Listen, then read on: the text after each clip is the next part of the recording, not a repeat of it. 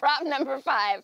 On Sunday, my Atlanta Falcons go to Pittsburgh to take on Big Ben and the Steelers. Both teams have had a surprisingly rough start to the season. You can say that again.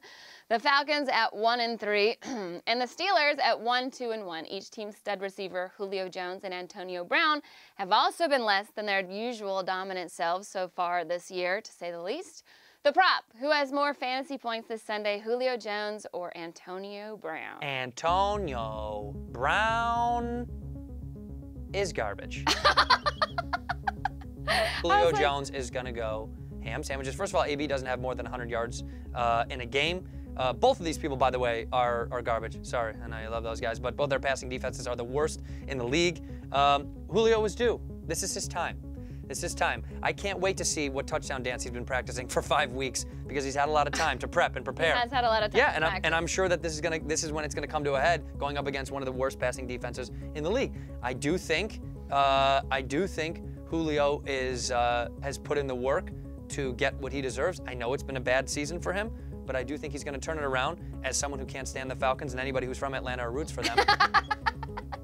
Oh, I love him very much. No. But there's no doubt. But he's AB's due. doing nothing. No, but Julio is due. Julio has needed a touchdown all season. He didn't have a touchdown until week 4 or 5 last year. So he's definitely due. Matt Ryan's spreading the ball around. And now with Calvin Ridley on the Falcons team, Julio is going to be open way more. But I still think that Antonio Brown gets more passes because he's Antonio Brown and they don't have any other option on the offense except for Connor, who's constantly running into a wall. Now, the Atlanta defense is trash. I could say that because we are completely hurt. But Pittsburgh's defense is trash Just too. as bad. So I would say that Antonio definitely catches more. And he's going to catch more because Julio Jones loves me. And he would want to do this for me. Oh, you think this is all about you? I don't think. I know that it's all about me. Yeah. Wow. Yeah. I've been texting him. I said, will you catch less What's his passes number? this week? You think we can put his number up on the He wears number 11. No, his phone number you've been texting with. It's 11. Oh, his phone number's 11? Yeah. Yeah, that proves my point, Catherine. She doesn't know what she's talking about.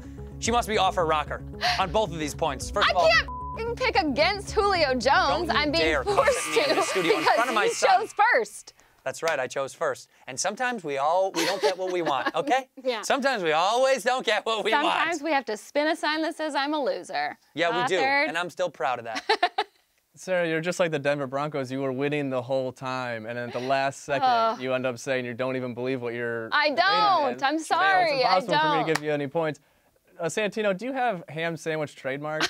That's something you got in the works? Yeah, but you know what? I love ham sandwiches. Why does he get to win? I'm actually looking for a sponsor, so I'm thinking if I keep saying ham sandwiches, maybe Jersey Mike's or somebody's gonna give me some free food. I've been hungry. They don't feed us here.